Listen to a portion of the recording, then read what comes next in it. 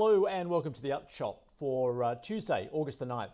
I'm Andrew Gagan. Well, today's reports have come from REA Group, News Corp, Coronado Global Resources, Megaport, Charter Hall and RKN.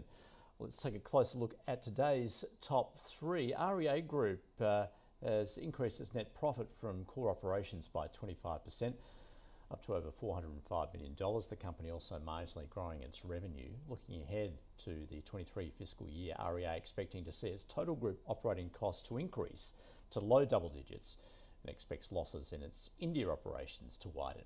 Providing its outlook for the Australian property market, REA expecting to see further moderation in a rising interest rate environment.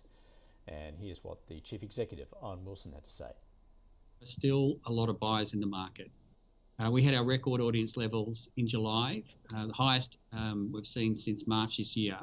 And interestingly, we delivered around about 2 million buyer inquiries to our customers in July. And unfortunately for tenants, we're seeing rents increase double digit in many parts of the Australian market, and that is going to increase. What that will do is that will inevitably attract more investors back to the market.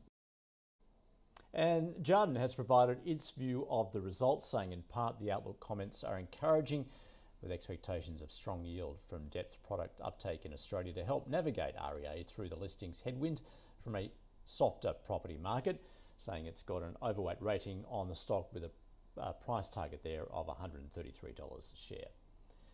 Elsewhere, RKN has reported a net profit of $6 million, a 5% bump on the previous corresponding period. Looking ahead, RKN is focusing on advancing its growth across its business and legal groups through the launch of new cloud products, investing $11 million in research and development.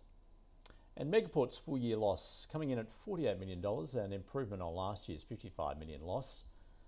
Revenue increasing by 40% to just shy of $110 million. It will not pay a dividend. And that is today's Upshot. Thanks for joining us.